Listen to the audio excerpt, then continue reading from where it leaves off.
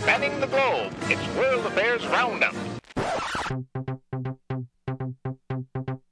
The Institute of World Affairs at the University of Wisconsin-Milwaukee presents World Affairs Roundup, a monthly edition of International Focus, providing opinion and analysis of global events, with John Katzka, a retired member of the U.S. Foreign Service, Ann Hamilton, political scientist at UW-Whitewater, who also served in the U.S. Foreign Service, and Robert Kraig, executive director of Citizen Action of Wisconsin and author of articles and books on American foreign policy. Support provided by Milwaukee Public Television and the UWM Center for International Education.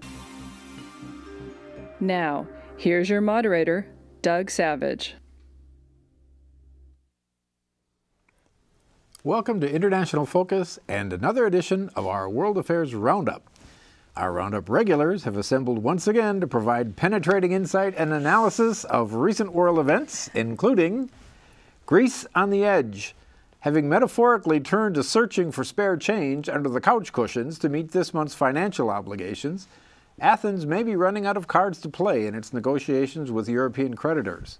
Are we at last on the brink of the nation's long-predicted exit from the Eurozone? TPP ceremony.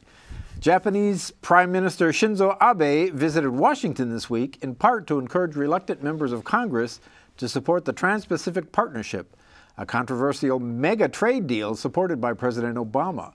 What are the issues and how did Abe address them? When life gives you Yemens. The ongoing insurgency in Yemen continues to generate ripple effects, including a shuffle in Saudi palace politics. Who are the players and how might the game end? And gas pains. Profits for Russian energy giant Gazprom dropped 86% last year following Moscow's actions in Ukraine and related ruble troubles. Now it faces an anti-monopoly suit by the European Commission. Accounting for fully 5% of the Russian budget, Gazprom's woes are not good news for Mr. Putin in the short run. But does Europe really have an energy alternative going forward? Well, welcome back, everybody. It's always good to see the A-team reassembled. Well, let's start with Greece, if we could. Recently, the negotiations were described as Greece coming to the table with a noose around its neck. John, where are we exactly right now?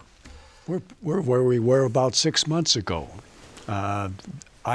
There's two possible outcomes that most people think about. There is to kick the can down the road, which we've been playing for quite a while now. And then there is Grexit, meaning Greece leaves and we deal with the consequences. But I heard another one, a third option to this. And it deals with some of the possible unintended consequences, and that is what happens to the rest of the pigs, as they're called, the Portugals, the Ireland, and Italy, and Spain that fill out the rest of this the pigs in this metaphor, and the EU, the ECB, the European bank would provide additional support to these economies while Greece leaves, so as not to undermine whatever's going on in those countries in terms of investment that might dry up because of the withdrawal of Greece. So, and just how dire is this? I mean, what are the obligations that are coming up that they're going to have trouble meeting? Well, they have obligations that are due both to the European Central Bank as well as to the IMF. And as you said in your introduction, there's very little money to pay them off.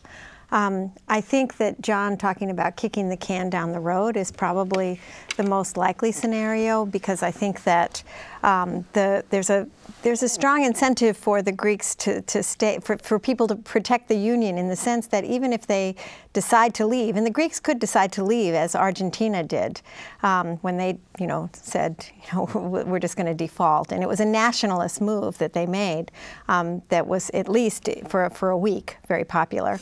I think that the Europeans, even if the Greeks leave and they default on their debt, they're going to have a basket case on their hands, and they're going to have to deal with Greece one way or the other. So I don't know. I think the most likely scenario is kicking the can down the road.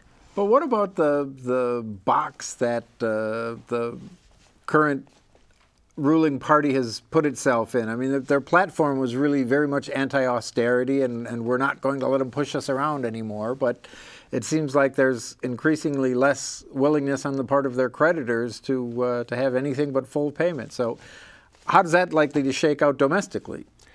Well, it's the classic situation if you ride to power on populism, but then you end up with this kind of crisis where there's a reality to the debts, and you're actually worried about representing people, which is, you know, their nationalist feeling versus let's lose even more GDP. I mean, they've already lost at least a quarter of their GDP.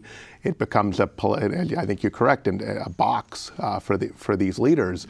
What is not transparent to us, hopefully it's transparent to the EU, is exactly whether there's any progress at all, what benchmarks and metrics might be, whether there's a way to actually wind this down through kicking it down the road, or whether it's just getting worse. It's hard to say, because obviously the reduction in GDP actually greatly reduces and degrades the ability of Greece to pay back its debts. And so further austerity and slowing the GDP further doesn't necessarily help, it hurts. There is a way out of this for the Greeks, and they have already thrown it out there a couple of times, and that is to call for a referendum on the subject, which gets the political party in power off the hook to a degree, or call for new elections. It is a form of kicking it down the road, but in a way it transfers the responsibility to the electorate as opposed to the leadership of the government right now. You know, in some of the other moments of crisis in this long story, we heard a lot more conversation about the danger of contagion, how this would spread. There seems to be much less concern about that these days. And that being the case, what is preventing the European Central Bank and the EU generally from just saying, fine, you don't want to pay, you're out? What's the downside for the rest of Europe? I think it's the principle of the EU, right? They literally, so the whole question, the whole European movement and having one unified economy is at risk in all of this. So that seems to be, there's a lot of pride involved, I would say. There's also precedent. Once you start it, Moody's, other parts of the pigs, right? Moody's has just come out with an opinion on this, which is very negative in terms of Greece leaving, and says there's a lot of consequences to this in terms of investment, as well as the shakiness of some of the other of what I refer to as the pigs. But there's a great example of where the tools available, monetary policy, tightening up, austerity, actually make the situation worse. And EU at some point should have an industrial plan for how Greece is going to have a viable economy that could pay its debts back and start employing people and start creating jobs. And that's absent. It's all about, most of what they're doing is actually making it much less likely that Greece can pay it back, but they don't want them to default either. Well, one of the... I think it's more than just about the leaving the euro. I think what Robert was saying about the whole significance of the union itself, and when you think about the potential for a referendum in Britain, for example, that could play into the effect there. So I think that the whole union is at stake here to a certain extent. And also, this is one piece of as you're suggesting, of a much larger European problem. With the immigration that we're looking at right now is part of this problem. The rise of the nationalist parties is part of the problem. The difference between the South and the northern parts of Europe, and between austerity and relaxing that austerity, is part of the problem. So, are we at the moment where it's going to take a fork in the road, or is the kicking the can down the road the more likely outcome in this current round? Can we bring this up again in September? The can is always the most attractive, it seems. Almost always. Well, let's move across the pond now, if we will. Shinzo Abe was in town in Washington this week, in part to promote the TPP, right. Trade agreement, and talk a little bit about just the outlines of it. I mean, sort of the scale of this agreement. Well, it's a massive trade agreement that would include, is it 10 countries or 12 countries? 12 countries, major trading partners, it's some of the thoughts on it are that it's a very important agreement. They've been working on it for many, many years. And some of the advantages of it would be to create mechanisms that could help bypass the World Trade Organization, which is rather unwieldy because it would have dispute resolution mechanisms in it, as well as just agreements on thorny issues. With Japan, the particular issues include agriculture and automobiles, as usual. But one of the major problems here is that, of course, I was thinking of the Iran nuclear deal when I was thinking about this, because nobody really knows what the details of the exact details are, but the president really wants fast-track authority so that Congress can't veto certain parts of it. So it's a very thorny issue between the United States and Japan in particular. Well, and it's massive, as you say. The scale of commerce involved is something estimated around 40% of the world's commerce would be encompassed in this. So, Robert, is this just sort of the pushback against it? Is there anything particular to this deal, or is it just the standard lack of sovereignty, lack of transparency kinds of things? Or is there something about this one that's different? I think that it's partly how badly the previous trade deals worked out as far as the position of American labor, right? I mean, it's been very good for American corporations, but it's pitted worker against worker, and it's not really helped with development either, because it's led to the exploitation of workers in less developed countries. I think it goes even further in terms of sovereignty, because the efficiency you referred to is actually an efficiency that allows multinational corporations to sue and have an arbitration process against any regulation they don't like. So a regulation designed to say reduce global warming could be brought up literally as something, and a lot of consumer regulations that are out there in the US or Japan. And so it really is a step towards a world government for 40% of the world's economy.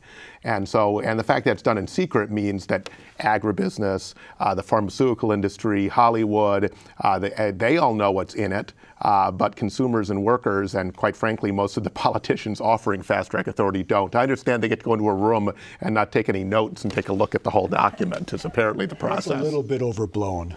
Oh, come on. I mean, I would suspect that individual components that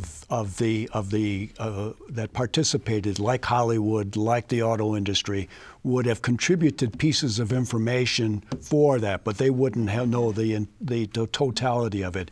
No, and they're only interested in their line, which is fair. I mean, they're giving their input into it in terms of where their interests are. Well, if they're finding a way to lower wages of their own workers, then it's a problem, right? Yeah. The wage issues and the job issues is not related to free trade. It's related to the way in which the world's economy is changing. No, we're structuring the economy, and this is how we're doing it. I'd say the system is being created through these agreements. There's a political dimension to this as well. Well, not this political dimension. There is, in terms of China, this is organizing 12 countries that are on the periphery of China that has the potential to serve as an economic mechanism with political dimensions to it. So is this the analog to NATO enlargement, inflaming feelings in Russia? I mean, how do the Chinese feel about this agreement? It's hard to say, but it's certainly Prime Minister Abe was presenting this as the geopolitical significance of it, and so they're very much seeing it as building this regional network against the Chinese, and so then it ties into all of the military aspects as well, and it certainly raises the issue of China's recent moves in the South China Seas and the efforts of this then trade bloc to counter some of that. So I think you can see it partly as a package. No, and John and Ann are absolutely right. This geopolitical part, there are some people who think that we're essentially trading away economic value in return for this geopolitical position. And you have to question, we're going to militarily pivot towards Asia when we can't really afford our current defense budget, and it's coming at the cost of a lot of domestic priorities. So that plays in as well. There's both the economic issue I brought up, but the geopolitical element is actually trading off in some ways against the economic element. Well, we'll have to keep an eye on that one, fast track or no. First, we'll take a short break, then we'll be back. The Institute of World Affairs presents our community with a range of public programs relating to global issues, U.S. foreign policy, and the world economy. For more information about the Institute of World Affairs, call 414-229-3220 or visit our website at www.iwa.uwm.edu.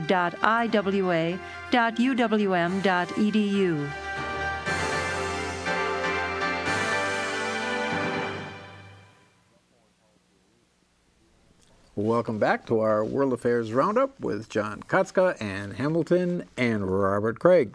Well, let's turn to Yemen, and maybe you could give us sort of a broad brush look at the situation on the ground. Who's who and who's fighting who, and who do we like, who don't we like? How much time do you have?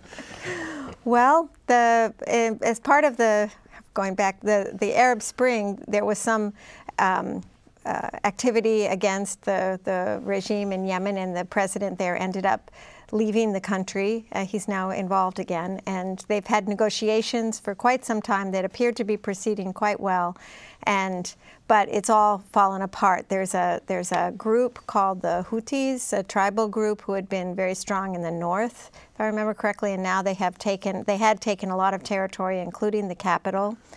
And there's basically a civil war going on there that between various groups. It not only involves the Houthis from the north, but a movement in the south as well for more autonomy. And the Saudis have become involved. They've always been involved, but they've become more involved by bombing major airstrikes against the Houthis because of the Houthis' affiliations with Iran. So a lot of people are saying this is really about tribal allegiances and not so much about the Sunni-Shia conflict until recently, when the Saudi intervention turned it into more of a Sunni-Shia, part of the Sunni-Shia overall regional conflict. Well, and beyond the sectarian aspect of it, I mean, just the sort of struggle for hegemony in the region, isn't it? Is this sort of a proxy war between the Saudis and Iran? So it's both. There's actually a civil war on the ground, then there are two regional powers, Saudi Arabia and Iran, using as a stalking horse. And Saudi Arabia has a new leader, has shaken up the royal palace, so to speak, and now they're taking a more kind of militant approach and are claiming that they are driving the Houthi away. The Houthi is Shiite, of course, and therefore they are aligned with Iran. And Iran is seeing it the same way. So it really has become a struggle between those two regional powers. I would see it a little bit differently. I mean, first of all, look at the percentage differences. The Sunnis are 60 to 65% of the population, and the Shia 30 to 35%. Saudi Arabia has had a long interest in whatever happens in Yemen. This is not something new. I would say that Saudi Arabia has a much more compelling interest there than Iran does, and is more likely to be successful in seeing what it wants to see come out of this. What I think has happened in the latest phase, which was unfortunately interpreted by Western media as the end of hostilities, and then all of a sudden the bombings continued, is that the Saudis now are looking for a negotiated settlement out of this. And what they want to make sure is with the bombings is that the Houthis and the Saleh, the former President Saleh's group, is not successful in getting the upper hand again. And so if that's the way in which this goes, then I see a negotiated settlement somewhere down the road. And we saw this week a shake-up in the palace in Saudi Arabia. The crown prince was moved aside in favor of the nephew of the king, and some other people were changed in their position. And to what extent does Yemen play into that? Well, the person who was named the second deputy crown prince people don't even know how old he is. He's between 29 and 35, I think, has been in charge of the operation in Yemen, and so this was seen as really, I mean, it's the first time they've gone down into that generation in terms of a succession plan. So it was seen as a reward for his actions, and that they will continue. I've heard one suggestion that the previous person in the position was much more against the air war. Didn't see this as a way in which you were going to be able to do anything significant, and the person who's just come into the job was much more in favor of that. So we can assume then the current policy is likely to stay in place for a while, huh? Well, assuming that the goal is that negotiated settlement, that's not a bad plan. Well, let's move on to your old stomping grounds, John, and Gazprom and their financial difficulties. First of all, talk a little bit about just where they fit in the Russian economy. Well, this is the amalgamation of the post-Soviet period amongst a number of oligarchs who grabbed whatever they could as the Soviet Union was coming apart. They grabbed entire industries. Gazprom, under Alexei Miller, was one of the principal beneficiaries of that process, especially as Europe became much more interested in natural gas as a substitute for coal and other forms of fossil fuels. This has been a bad year for Gazprom. Aside from the sanctions and the drop in the ruble, and the sanctions were leveled specifically at Gazprom and its leadership. In January, they announced a 20% cut in expenditures for 2015. That's a big step down. They stopped the South Stream pipeline that was supposed to come into southern Europe through Ukraine. There's talk of moving to a Black Sea one, which would avoid the Ukraine, but that's nothing specific yet. There has been a shift in Gazprom. Because of the warm feelings that they have with the relationship with Europe, they're now moving to China. But there's a downside to that. It's going to cost $15 billion to build that pipeline to China. Well, and give us some sense of just scale here. This is not a mom and pop operation by any means. No, it constitutes something like.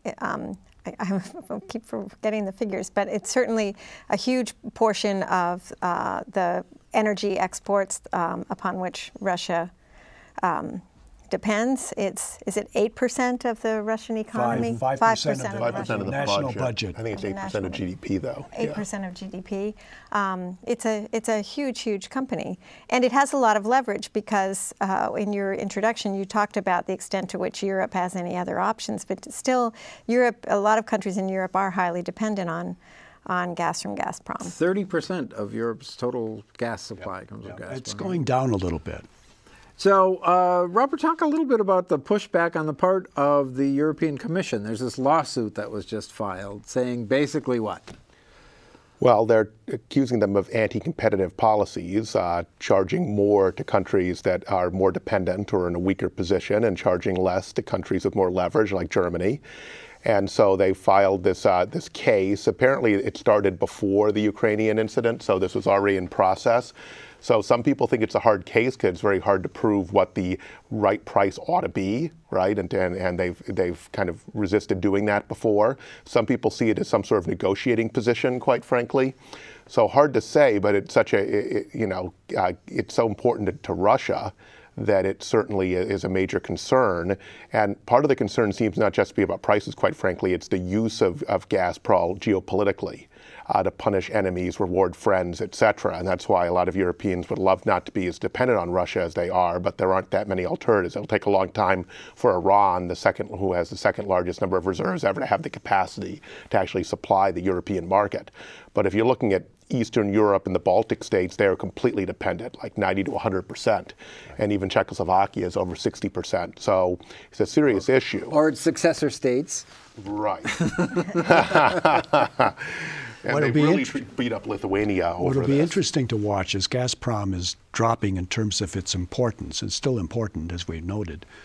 Is how Putin goes about his balancing act amongst his major. Gazprom's major sponsor is Dmitry Medvedev, the prime minister. Now, he doesn't come with any particular stock of his own. He's a technician. But the counterpart, Sechin, over in Rosneft, the oil company, is one of the Siloviki, the former KGB types that made up so much of Putin's inner circle. Well, I'm afraid we'll have to leave it at that. Thank you for joining us yet again. And to our viewers, thank you. And we'll see you again next time on International Focus.